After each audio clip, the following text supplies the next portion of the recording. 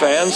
This is Batman. And Robin, the Boy Wonder. And me too, Batmite. Welcoming you to the new adventures of Batman. Watch us wage our never-ending battle of good versus evil. Ride with us as we chase the greatest array of villains the world has ever seen, proving that crime does not pay. Get set for thrills and action. Join me, Batman. And me, Robin the Boy Wonder. And Batgirl. And me too, Batmite. In the super new adventures of Batman.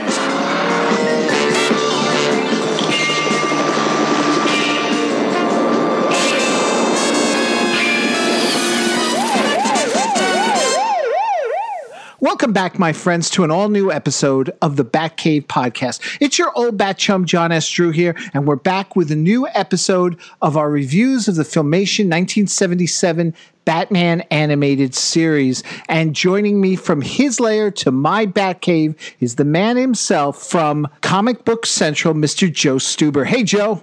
Breaker, good buddy. I've got my ears on, and I'm ready to talk about some Batman and bubbles. So how is it that my memory of this episode when I knew we were going to do it was that voice? I'll be honest, I must have blocked it out. Really? I don't remember this one at all. And, full disclosure to everybody listening at home, I'm kind of like, we're doing all these, but I didn't watch the whole thing and then go back and I'm watching in real time as we go through these. So I'm kind of reliving these as we go. Yes. This one was, it's such a strange one. And I thought this is going to be a really tough slog for me to get through this one. I thought maybe this would be the worst episode because I didn't remember the voice. I didn't remember the villain. And then it got better. So if you're watching, if you're watching this, just hang on for 15 minutes. It'll get better. I promise. But the first 10 minutes, I was like, man, this is going to be a tough one to do. Wow. I may have blocked it out from being a kid. I don't know. It's that voice. It's so bad. It's terrible, but that was my takeaway memory when I was like, oh, okay, this, and that's all I remembered from it. So to me, it was like watching it fresh again this time around. And you still rewatched it, even remember? You're not just phoning this one in. You actually rewatched it. No, I actually and here's the thing: I don't have a lot of notes. I said this to you at the beginning there, and you're like, well, you better have some things to say, but. It's funny how, and you brought it up though. You said Breaker 1-9. This thing hits so many of the 70s tropes that we were fascinated with. We've got sharks. We've got CB radios. We've got underwater complexes. I mean, we've got, because Man from Atlantis, James Bond movies. I mean, this is James. This is Batman doing James Bond. Yeah, Jurgens, he had that underwater. It looks exactly like it too. That sort of underwater lair. Mm-hmm. Yep. The only thing we're missing is Aquaman. Yeah. But he does control one animal. Right. At least shark tooth. Shark tooth. I get but you and I could control Shark Tooth apparently, right? Just go down and give him some orders. He just wants to, maybe he's like Batmite. All he wants to do is help. He's not a bad shark. He's a good shark. He's a good boy. He's a good boy, Shark Tooth. Yeah. The episode we're talking about here is The Bermuda Rectangle. It aired March 17th, 1977, written by Arthur Nadell, who, near and dear to my heart, wrote a good number of episodes of Shazam and the Secrets of Isis. He did, yeah. And then he's also got an upcoming Joker episode, too. Oh, cool. Sort of a combo, like a Joker, if the Joker were the Riddler, because I don't think they were able to use the Riddler. I mean, we see the Riddler at the beginning, but he's in a pink suit. There was a whole controversy there. So, yeah, he's got an upcoming Joker episode, which we'll look forward to that one, too. Right. And basically the plot revolves around the professor trying to steal the parts to something called Operation Sunspot, which is a device that harnesses the energy of the sun. So once again, we're dealing with an energy thief of some kind, as we've been doing through a lot of these episodes. Yeah, very 70s. Very 70s, yeah. I gotta say, I do like that when we get the first look at the Batcave this time, it's this long panning shot, which also makes me wonder, were they trying to pad this episode out because it didn't have as much story? That's always possible with Filmation. It is light on story, but like you mentioned, that is actually one of my favorite parts of this episode. And you could almost see, like we've talked about toy lines and how this series would have really lent itself to it, but you sort of have that. You're talking about like the cave, like the mountainside where it goes down. Is that right. The part? Yep. Okay, and you see like the different entrances, like for the Bat plane and the Batmobile, and at least that's the way I took those to be.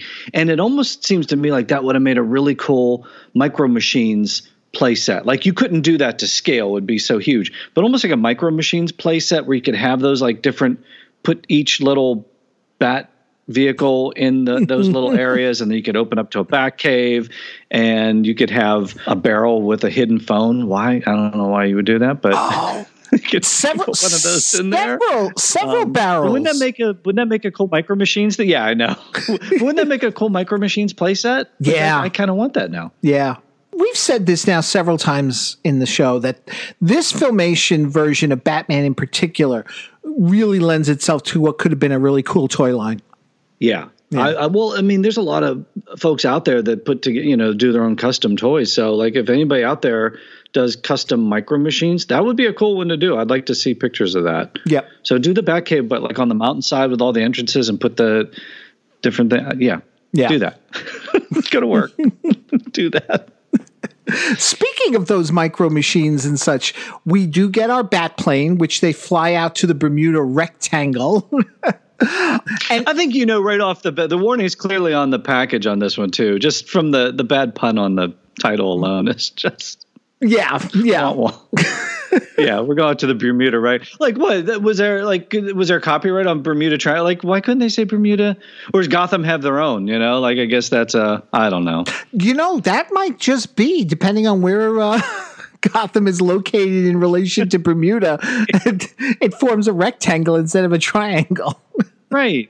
Why Bermuda? Like, what? It just so much about this episode, and we've said this before and other things. If you start to question it, just don't. It's so many things don't make sense as you go through. Again, the voice, like, why is he speaking bubble sound if he's not in bubbles? Because even Aquaman could talk underwater. Like you could still hear him, So there's just so much of this episode that Arthur made. I think he just, they just wrote this one quick and went out. But yeah, it's the Bermuda Rectangle. Okay. You say that, and yet then there are little touches in here, like, because something else we've also complained about a lot of times is there's no real motivation for the villains to do what they do. They're just doing it. Whereas here, Commissioner, Barbara came up with some interesting information. I've been looking for Barbara. Do you know where she is? I'm sure she'll be back soon. She got an interesting readout from her crime computer. Professor Bubbles escaped from prison last month. He was chief scientist on Operation Sunspot until he was sent to jail for trying to steal the plans. He might be at the bottom of this. I am at the bottom, right underneath you, Batman. Search the area and call me if you find out anything. Commissioner, out. Batman out. We must bring Batman down to us. How do we do that? By sending up some bait. Yeah, we do get some backstory that we don't always do. I kind of wish it had been like maybe he got fired from the project or something, and then he wanted to get retribution against them. But no, he was a bad guy from the start. He was working on this thing, and then he thought, I could steal this for myself and rule the world. Right. What is it, like to melt the polar ice caps? And then it's kind of like one of those Lex Luthor schemes where I destroy everything. Yes. But I want to rule everything. But if you destroyed it, what's left to rule? You know what I mean? It's like, so I guess he would rule the remaining population, whoever survives would all look to him. I don't know, but he was bad from the start. He was put in jail because he was stealing the plans, and then this is just a continuation of that. So, but yeah, I thought it would have been a little cooler if he had been, if they had done something to him, that just wasn't right, and now he's like exacting revenge or something. What did you think of his henchman too? Like, is it Flo? Flo. Yeah, I know. I thought it was blow at first. Okay. But that's how he said, because he and like, what is it? Blow because he's called Flo. It makes sense, Flo, I guess, because of the water. Is that his given name, or is that? I don't know. Flo's okay.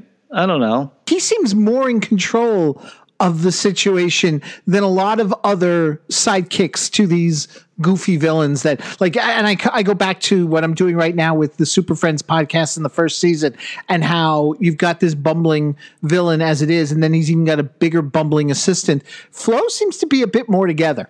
He does. I mean, at least he knows how all the equipment works in the underground lab, and he's kind of, putting things together. But I don't know. It's just another one of these things where some of these episodes I could see fitting squarely into the 66 live action world. This one I can't. This one I cannot at all. This would have been like probably worst episode of the 66 series if they had done it. I wouldn't even know who you would cast it. I mean, initially I would think for Professor Bubbles, my mind went to Roddy McDowall. He was already Bookworm.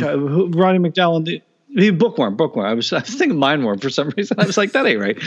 Bookworm on there. So, but like, who would you? He seems like it would be that. Maybe Billy Barty for Flo. Billy Barty for Flo, I could see. I'm trying to think of Charlie Callis. Yeah, because he could do the crazy. Yeah, he could do the crazy voice. Yeah, boy, that would be grating in live action, though. Yes, it would. Yeah, I know. I guess I don't know. I think we're reaching for some of this stuff. I would not want to see this as a live action episode on the 66 series.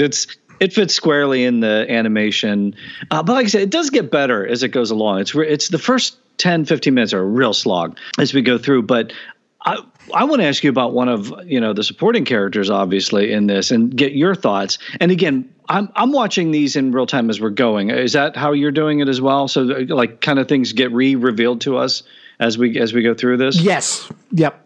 Exactly. Okay. Batgirl.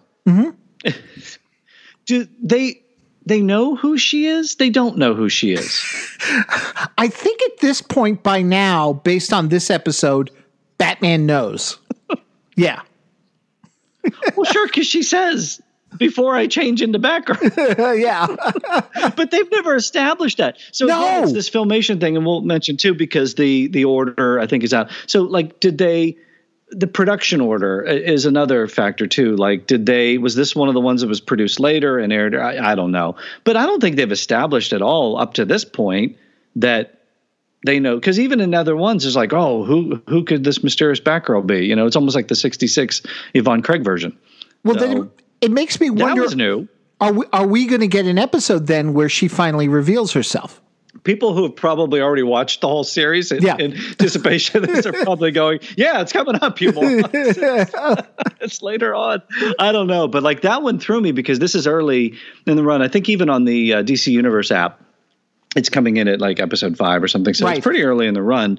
But again, it's Filmation. Like, did they have scripts all done and they were voicing them, and then they did this one over here, and then the writer didn't know? I have no idea. But it's certainly in the order that you're watching them, it's jarring, to say the least. That she's on the phone and it's just like, oh, hey, Batman, I'll get you this information, but I'll turn into Batgirl first.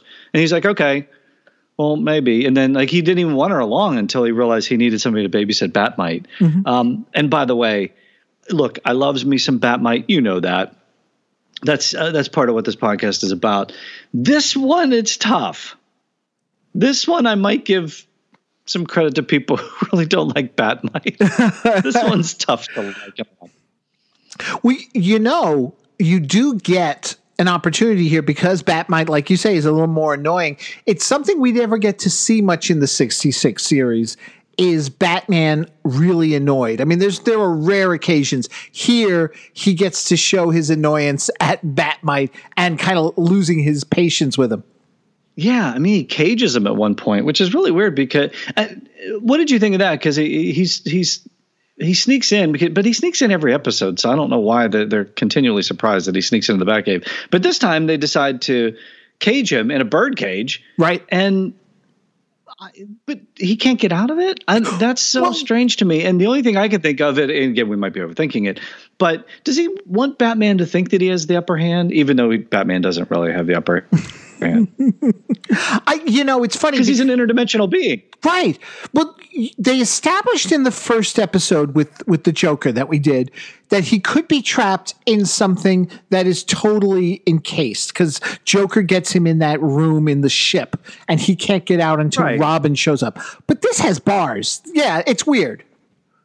It's a bird cage. He can even like slip through them or something. Right. It's just, I don't know. But they have to let him out. I guess when you're a kid, they just figure that you'll just accept that. I don't know. Mm-hmm. Again, this one, I can explain away a lot of different things as being cute, charming, and Filmation. This one's a little tough. So, let's put it this way. This episode makes me appreciate the Moon Man episode much more.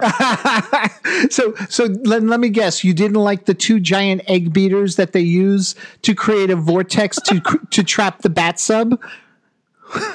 Which, by the way, was the bat plane? All I could think of was a mixer. Yeah, that's all I could think of was a mixer. And it's like, when they were going through things, did they just look around the kitchen for like whatever items they could see and just go, oh, that make that. Yeah. It's so crazy. But Flo knows how to use all, but it's effective. I mean, it churns up the water and it knocks them around and it's interesting. But I guess we should mention the plot. I mean, it's Professor Bubbles and he can create bubbles. Yes. And he captures tankers but all these, I don't know, there's like these massive ships and each one has a part of the machine. Right. But there's no people on the ship and they're radio controlled. And why would you have that many ships for one part each? And I don't know. Yeah. They deserve to trying, kids. I'm trying on this one, but if you happen to skip this episode, it wouldn't be the worst thing in life. They deserve to be stolen. I'm sorry. I guess.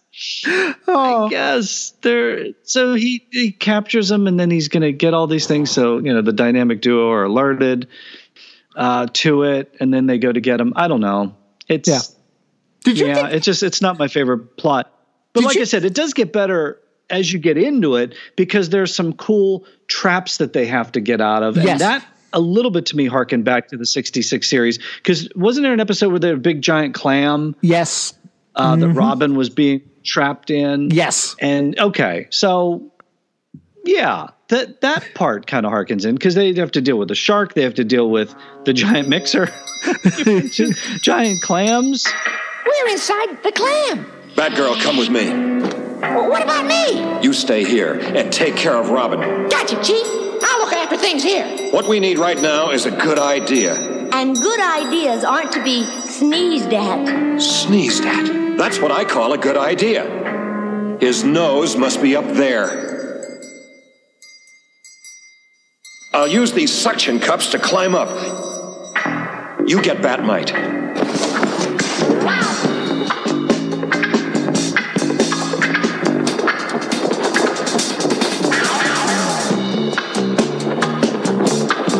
Robin, break out the emergency food pack.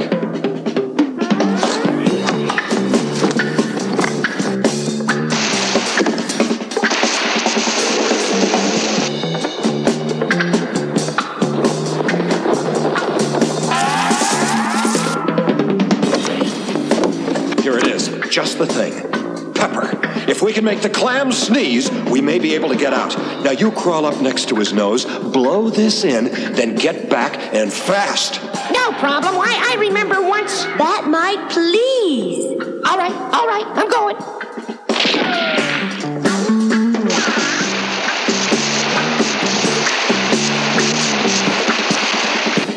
We'll start the bat sub.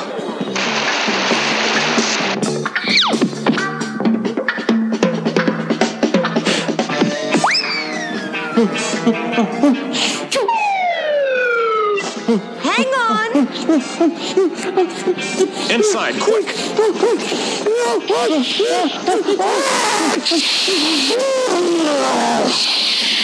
Yeah, so thank goodness you've got the bat emergency food packs. Yeah. I mean, again, this is kind of like harkens back to the bat anti-shark repellent spray. And, there's very much that okay, let's get this item. Oh, we just happen to have that. But Bat-Mite does come to the rescue. He's able to go up and make the clam sneeze so they can get out of it. It's a strange episode. It's really strange. You should probably have like a drink or two before you watch this one. Well, see, here's the thing, because you say that Bat-Mite helps there, and the only time I see Batgirl being of any use is in the clam itself. Otherwise, I don't see her purpose at all in this episode. No, and I've even seen that on some like reviews. Other people have like reviewed the show over the years and things like that. And she's obviously in the opening credits. Right. They make a big deal about her being in the opening credits. But there are some episodes where she's in it just to be in it because she's a character in the show. I don't think she needed to be in this particular episode. No. Like you said, she doesn't really add a whole lot to it. I guess she digs up some information on Professor Bubbles and where he's from and everything. But that's nothing that Batman and Robin couldn't have done with a Bat computer. Right. It's just So I don't know. It to me, she was the weakest link in this whole thing. And it's not like they haven't done an episode without her before. Again, going back to the first episode with the Joker, no Batgirl there. Yeah. Yeah. I mean, I guess as they went in, they probably realized we should probably include more Batgirl because you think about the Saturday morning audience and you want boys and girls to watch. So on that level, I love it because there is this strong female presence in the series. I do love that aspect of it. There are some episodes where you just kind of wonder, well, couldn't they have given her some more to do? Again, to me, the most interesting thing was that she revealed that they all know each other's secret identity, at least at this point. For this episode, we'll see if it holds up or not, how that happens. But it's strange. But there's, again, those underwater things that happen. They have to get through all those things. And then, Breaker 19, we got us a convoy. Yes. It's like, that to me is probably the coolest part of the episode because somebody had just seen Convoy. Arthur had probably just seen Convoy or Smokey and the Bandit or Breaker with Chuck Norris or something because you don't have a convoy of 18-wheelers. You got a convoy of Navy ships. Yes. Professor Bubbles, his bubble's about to get burst. I loved it. Because, I tell this story that when I was a kid, I got a CB radio. I don't know if you remember them, if you ever saw them. There were CB radios put out, one that looked like a SWAT truck and one that looked like the paramedic van from Emergency. I had the SWAT truck one, and I got it for Christmas. And I remember it's still a vivid memory to me to this day. I'm 8 years old, Christmas Day. My tag was Bigfoot, so I'm on there going Breaker 19. This is the Bigfoot. You got your ears on, and all of a sudden this guy comes through and he's like, "Hello." And next thing you know, I'm having this conversation with this guy who's upset because he's alone at Christmas and his girlfriend didn't send him even a Christmas card. I'm 8 years old and I'm talking to an adult. Oh, there's a lot to unpack there. Yes. And probably not the podcast for it. That might be a whole other podcast. Well, hey, you know what? That may have been that was your first podcast. That was my first podcast. That was your first podcast episode. Too bad you couldn't have recorded it. I remember a friend of ours had a CB radio, and I remember the whole like Breaker 19, and then like a voice comes over, and you're like, "Oh, I'm talking to somebody that I don't know." Mm-hmm. That to me as a kid was weird. Which you talking to some strange adult at Christmas time? I just went ahead and did it. Yeah, well, you're a kid, wouldn't you? I'm like, it feels like something cool, right? Yeah. And then I remember the movies and things like that. So but I never had a CB radio, but like I said, when I was around one, it was cool. Mm-hmm. So to see Robin doing the whole Breaker 19 thing and Breaker, and what was they were calling? It was Smokey Bear. So you were trying to get Commissioner Gordon and his middle name. Breaker with a big 1034. Go, Breaker. Have you got your ears on? Well, shake the trees and rake the leaves. It's a 10-5 for Chief Smokey Bear Worthington. Hope this is wall to wall and treetop tall. 1033. What do you think that's all about? Oh, somebody's playing around, but we have more important things to do. 1040. 10-4, old buddy. I'm 10-27. Give me a hand here. Message delivered. But that was kind of cool. We got the Smokey Bear coming up there too. And one danger of the deep that I didn't mention was the electric eels. So you get to see, you get to hear Adam West going up against electric eels because the voltage line that he got, was it a telephone line or something? He figured it out. It's DC, but the eels are AC. Is that real? Is that a thing? I don't know. I don't know how things work.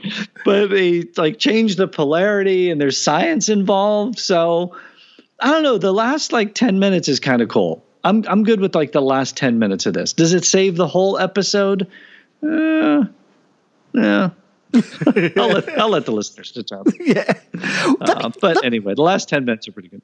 Well, let me ask you one thing, because there was one thing I was really disappointed in. I mean, I know, like I say, it's not the best episode and I know it couldn't be helped because of rights issues and all that. We're doing an underwater story. How awesome would it have been to have had Aquaman show up, especially considering, and I know this is going to sound maybe sacrilegious to some, the animation on this Filmation Batman was better than the animation on the Super Friends at that time because they were using the rotoscope and everything. Friends, right. Super Friends, that's the one thing I love about this. And even the look of Professor Bubbles, full disclosure, I've got it on in the background while we're going, so I'm just seeing the visuals and things. The look of him is cool, and there's detail. Whereas I think maybe the later Super Friends years, it got a little better. But certainly some of the early Super Friends years, it was that real basic animation, even when Superman was flying and things. Mm-hmm. I love the look of this. So if you're just going by the look of this episode, it's great. I mean, these characters look almost like they were from Mad Magazine or something. It's weird, how they were drawn. Yep. Yeah, I just the vehicles, I'm seeing the bat plane flying right now. It blows Super Friends animation away in this. Again, story-wise, I don't know. But then, you compare scripts to Super Friends. Some of those were lacking. Yes. Sorely lacking as well, too. Yeah, I'm just seeing Professor Bubbles coming up, and he's got the a periscope and, and you get the what do you want to say? When you're underwater and there's that sort of out of focus, wavy effect. Yep. It's put over the camera. That adds a little depth to it. I think there's an opening shot going in through the gates of Wayne Manor, where there's an out of focus. There's a 3-dimensional look to it, where the Wayne Manor's in the background, and that's a cool opening shot too. So, visually, I don't know. Maybe I'm being too tough on this episode, but it does look great. I give you that story-wise, it's not one of the better ones. And Professor Bubbles, after a while, the voice is grating, but the visuals, it is so smack 70s. It belongs there.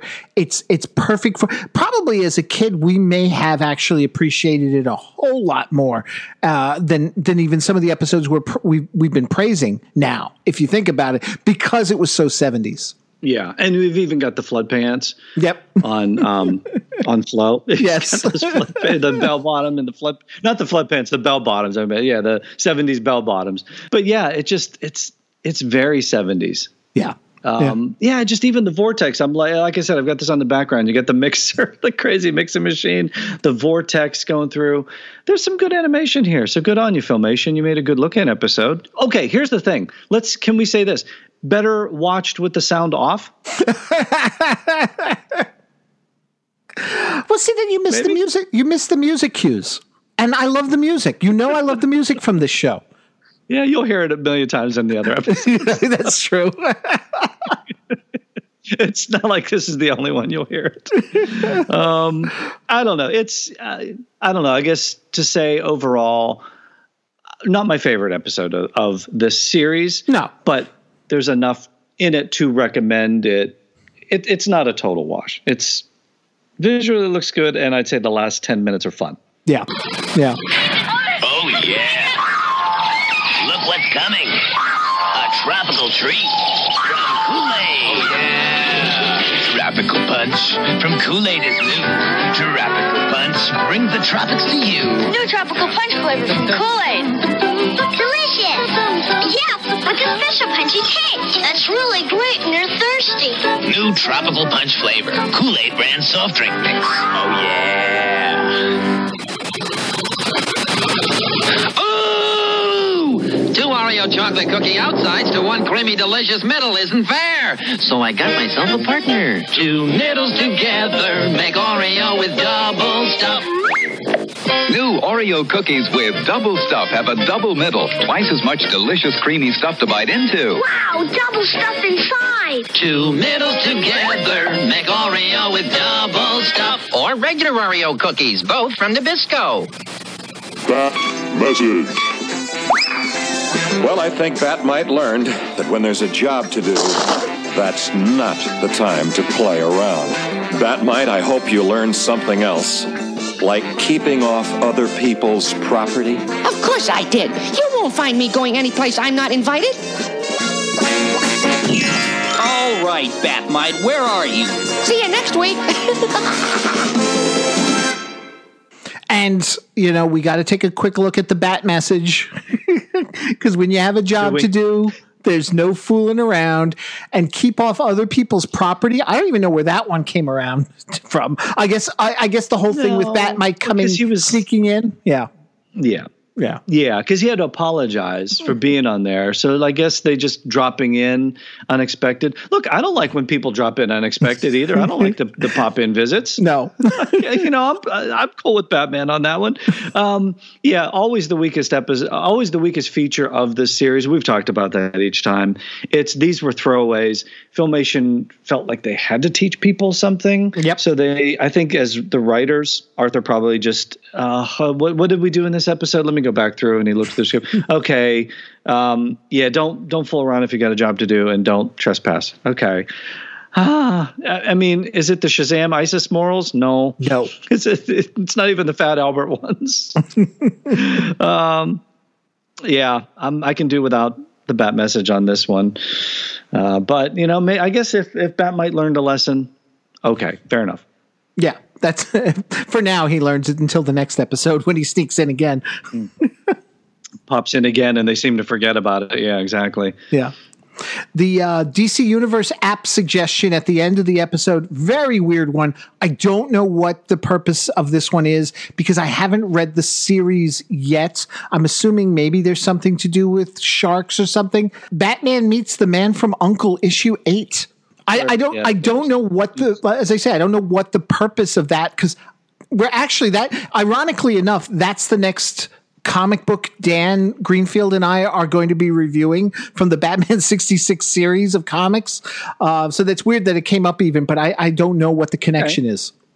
Well, we get some comic book reading to do and then look into it. I can guarantee you there's no comic book out there from DC Comics with the Professor Bubbles.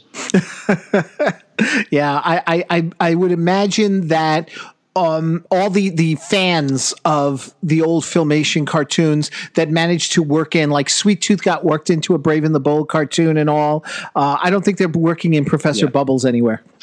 No. He's a one and done. Yeah. Sorry, the bubble has officially burst. Yes. I'm sorry, Professor Bubbles, that we didn't do you more justice here, but yeah, this is one for the watch and go and pass. Wasn't there like a bubble bath too at the time? I remember, like, wasn't there Mr. Bubbles? Mr. Bubbles, yeah. Yeah. So, like, the kids put in like a bubble bath or something. And so maybe, I don't know, maybe, you know, Arthur was just looking around. Maybe they were all just looking around, whatever. There's a mixer. Oh, put that in there. Mr. Bubbles, put that in there. I guess he used to be Mr. Bubbles, and then he got his degree, and then he's Professor Bubbles. Well, he was very 70s. I guess they couldn't say that he was a failed, bathtub soap person, or whatever you call it. Again, probably would have made more money doing that than he would have doing this. He could have taken over the bubble industry. Yeah. Oh man. Well, anything else you wanted to say about this episode? Or have we burst the bubble on this? I'm good. Okay. I think we burst. Okay, then. So that's going to do it then for this episode of the Batcave podcast. Before we go, though, Joe, Comic Book Central. Now, you and I were talking about this, that there's actually a pretty good lineage of Batman 66 interviews that you've done, including some I didn't even think of at first. No, it's been a little while since you and I got together. So as we talked, since last we talked, I got a chance to interview Amy Acker. Yes. She's amazing. She's been in so many different things.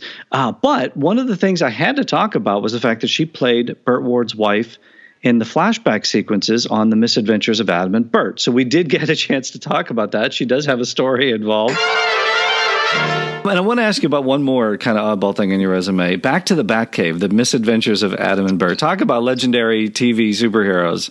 Yeah. That was another, like the next year, you're playing Burt Ward's wife. Did you know anything about the series? Did you watch Batman at all? Did you get to meet Adam and Bert?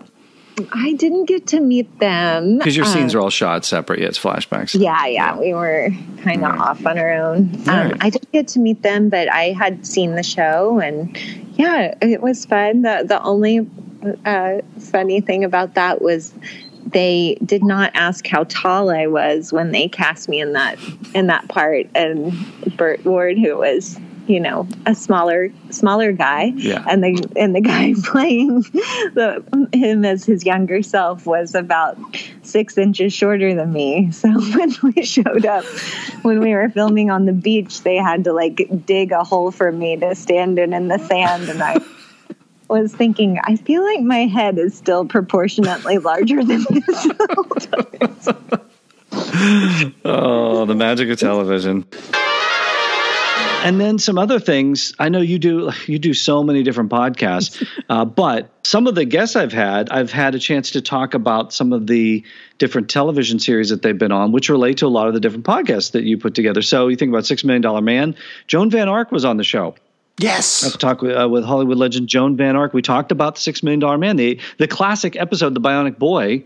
And she's got $6 Million Man stories. So that was cool. That's one even, you'd have to listen to it. It's actually pretty cool from it. Not about Lee Majors, but about one of the guest stars on that episode. Butch Patrick, we talked about Shazam, and he mentioned to me that he was originally supposed to be Billy Batson. I thought that was interesting. I didn't know that he was originally supposed to be Billy Batson, and then it didn't work out. Also, Sam Liu, animation director Sam Liu, he talked about growing up watching Shazam and ISIS and, you know, the morals and, you know, Saturday Morning and all those things. So yeah, there's been a lot of guests that I've had on it related to a lot of these, you know, 60s and 70s shows. So that was pretty cool. So be sure to check those out. And you can find those over at comicbookcentral.net, or you can pick up the episodes on one of your favorite podcasting apps. Absolutely. Spreaker, iHeartRadio, Spotify, they're all out there. Apple Podcasts, check it out. And always enjoy when people check it out and listen. Fantastic. Absolutely fantastic. Joe, once again, thanks a lot for being here and enduring Professor Bubbles. Filmation's a mixed bag. The series is always a mixed bag. Again, though, fun. Ultimately, it is kind of fun. And it is cool to see, you know, Adam and Bert underwater with a shark. Come on. Which is why I come back to my argument. It's a shame Aquaman didn't make some sort of little I know, rights and all that. I get it all. I just would have been Super Friends. You know, so beautiful. ABC would have crushed him for that. I know. Well, folks, you can continue to hear my reviews of The Adventures of Aquaman, the Filmation ones over at my World's Greatest Super Friends podcast. But over here at the Batcave podcast, we're finally getting things up and running. You heard recently episodes that we did with the 1943 serials, and Robert Long and I getting together with our Some Days You Can't Get Rid of a Bomb series, looking at homage movies to the Batman 66 series and such. Dan Greenfield and I will be along soon with a new comic book review. Plus, Kevin Eldridge and I are getting together to talk Electra Woman and Dinah Girl, and Joe Crow and I are actually getting together this week as I record this to get in some more episodes of Monster Squad. So it's all happening here on the Batcave Podcast. You can find out more over at thebatcavepodcast.com or following us on Facebook, Twitter, Instagram. We've got them all there as well. Next time around, speaking of... Do you sleep at night? Do you sleep ever? Do you sleep ever? I think that's why. I think it's like I go into this thing like chugging along, and I because like right now I'm on this thing getting out the episodes, and then I kind of burn out a little, and then it slows down a little again. So and then I need my batteries to recharge. Speaking of Dan, he's going to be joining us on our next episode when we talk Catwoman and Clayface teaming up for Curses Oiled Again. Great team up there and great team up here. Yeah, we're gonna have an extra guest along. That's gonna be fun. I am so totally stoked for that one. It's going to be a lot of fun. It's because I will say this much. I think we can all agree Curses Oiled Again was a better episode than this. I will say ahead of time, I have watched that one ahead of time, and yes, much better episode. Yep. Look forward to that one. It's Catwoman. Come on. and first appearance of Clayface. And the very first appearance. Yeah. Anywhere. In terms of moving image form. Let's put it that way. I mean, obviously he's been in the comic books, but yes. Yeah, for the moving image. Right. Yeah. So stay tuned for that, folks. Yeah, it definitely will. Definitely will. So stay tuned for that, folks, and thank you so much for listening. Once again, citizens, Joe, take care, everybody. Bye.